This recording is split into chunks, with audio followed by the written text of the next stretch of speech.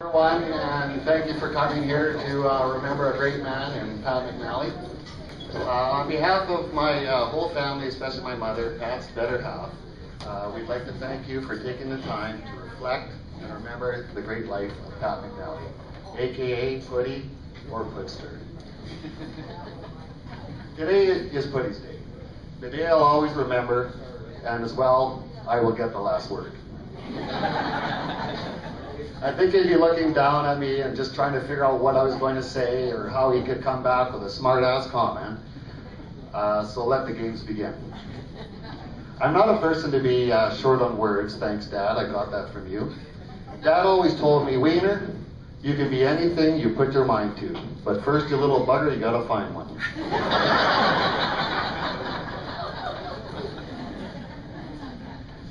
Where does a person start to talk about his life? There's so many memories, laughs, jokes, smiles, and of course the occasional snort. As many of you know, Pat used to snort really loud after a good chuckle. And for years, people would buy him pigs, piggy banks, pig figurines from all over the world, and they were very unique. There are thousands of them scattered all over the house. And now, Mother, they're yours to clean and look after. Putty had a special gift. A gift he never knew he had. It was a power to draw people to him, young or old. You just couldn't resist, no matter how hard you tried. It made you want them to tell stories, share your life, your troubles, and just about eat everything that you can think of, even acting crazy or silly. But also with this gift, you knew he cared, as it ran through your body as you talked and joked. Wow, did this make you feel great.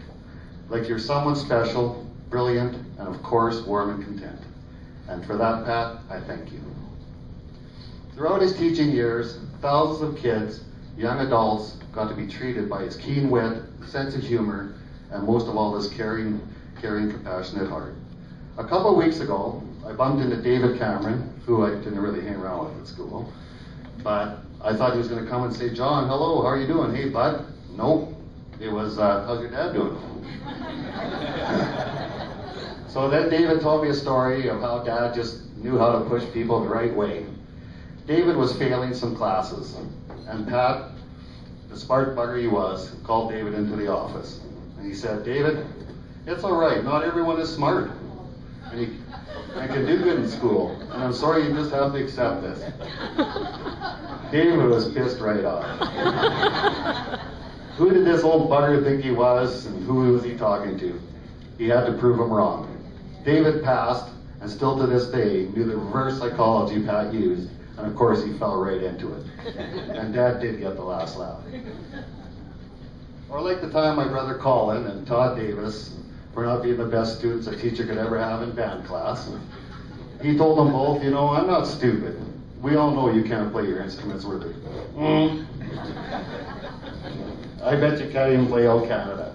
So the bet was on, and Colin and Todd had to play Old Canada over the intercom for the morning announcements at school. It was hilarious. And he was right, they couldn't play worth a damn. Or when we were family camping, a favorite pastime was his, and he enjoyed it very much. Dad, after a few sociables, which he kind of had once in a while, decided to take my brother Mike's new bike for a ride. Mike and I woke up in the morning on the bottom bunk, looking up, and there was Dad on the top bunk, all cut up and bruised. We went outside to investigate.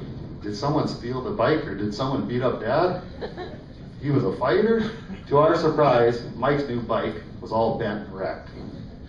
We went and woke up Dad and told him that about the bike, and his comment was, there's a lot of wild and crazy wild animals in this park. And they must have taken the bike for a test run. And that he would investigate it later. And even to this day, he swore the tree jumped out at him. He was a very proud grandparent. He loved Colin and Shirley's girls, Candace and Vivian, and Mike and Chisuk's little Emmett. He always made the time to drive them around and spoil them rotten, as I thought he'd like to show them off. He did anything to get someone to stick up and strike up a conversation with him, and he loved to talk about them. His pride and joy was going to his cabin for the summer, and I was always right there waiting to go and it was always an adventure. Food consisted of slow-cooked meats with everything that was laying around the house at the time, hot dogs, and of course freezies. All my friends and neighbors knew Buddy had the freezies, and he'd always say okay. He made many good friends there, but only a few really touched his heart, like Pat and Cindy Monahan, and Gordy and Carol Tulloch, and then there was Lolly, the queen of Trivial Pursuit. A game Dad made everyone play, and I still believe that he could read upside down, and he memorized every card. Lolly was so proud one night as she beat him in cribbage, and she bet him, they had bet $1, and I kept that $1, and it's in the back. I still can't cash it, but I'd love to. Anyway, so with that in mind, Pat, he always drove out there visit Carol and Chad and Cindy and take the time to always say hello. And he'd take him for a cruise in his car and a little bit of sightseeing. I would like to say to them that they meant so much to Dad, and to take comfort in the fact that I feel the same way about them. And they'll always be part of my life as well. And then there was Twirt and Matty Brady, the dry cleaners, with attitudes. Many gags were played in that shop on Main Street, like the sewn together pockets, the extra starched shirts, and even a little bit of streaking down the street. Twirt, are you here? And then the curling team. Glenn Irving, Ted Chakowski, Dick Rathgeber, classic bunch. None of them could curl, but they sure talked to Noreen Knowles, very good friend of Pat's, and his little birthday buddy, Logan Kowalchuk. They always spent their birthday together and exchanged cards. And last but not least, his ski racing partner, John Smith. They had an annual race at the ski hill, and yes, some drinks were involved as well. They would go from the top of the bunny hill to the bottom as fast as they could. And for Dad, the problem was, how do you stop? He went right by the handle toe, through the crowd, through the field, across the road, through the fence, and stopped in another field. And then all you heard was a snort. And the snort was because he won. But one person really stood out, a person he loved to no end. This was Kathy Cochran. He looked forward to the morning coffee at the Cochrans and couldn't wait to steal the coffee from the office to go up there. And of course, he always took McCoy, our dog. Kirk told me many times that that dog, all he does is chase my cats and shit all over the yard. But he still allowed him there.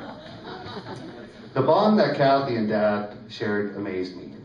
If only all of us could have someone as special as her in our lives. I know, Kathy, that he'll always be looking over you and your family like you were his own. For Mom, our rock, the root of our family, and the person to go when we're all in need. Dad was a better person because of you, and would never have been the man he was without you. You were always there to pull Dad and us through the ups and downs of his life and ours. You always remained strong and understanding, and you made us the family we are today. Dad always knew that no matter what happened, you'd be there for us, and that we were in great hands. I'll always be there for you, Mom. I love you. When Dad retired from teaching, he kept on giving and educating. He enjoyed making others laugh, smile, and sometimes cry. Many times I've met strangers and they ask me, "Are you related to Pat McNally?" And I always say, "Yeah, that's my old man." And never once did I hear a bad comment, but there's always a funny story or a great comment. Early 2004-05, Dad had a serious health scare. He ended up in Echo Lodge. I'd go and visit him, and I saw a different man, one I never knew. It scared me. And there was nothing I could do about it, but Pat knew what to do. He fought and learned how to beat the odds, and beat them he did, with the help of his good friend Tina and the rest of the wonderful girls at Echo Lodge. He started to recover and make a new journey, and for them, I thank you from the bottom of my heart. He climbed out of his wheelchair and walked right out of the place, a feat not many people have done. He got back into his car, and he drove, and drove, and drove some more. It got to the point, any time of day, or in any strange road or highway, there was Pat with his Canadian flag flapping in the wind, his freedom. So his nickname to me went from Putty to Driving Miss Daisy. But there was no Daisy. There was my dog McCoy, his best bud. McCoy passed away in January of this year, and Dad was crushed. His best friend, his best bud, his wingman, co-pilot, and best friend gone. He made me get McCoy cremated and told me he wanted to get his ashes spread with theirs over the favorite spots throughout this beautiful valley. The valley in which he touched so many people. He'll always be my best bud, my wingman, and co-pilot, and a man I don't think I could ever replace. He was one in a million, and if we were all half the man he was, this town is in good hands. So to one of the best, and hopefully not the last great men, I cheers you, Dad, my friend, my teacher, husband, and most of all, our friend and companion. You'll be remembered and never forgotten. I thank you always for being there with all my love. Wiener.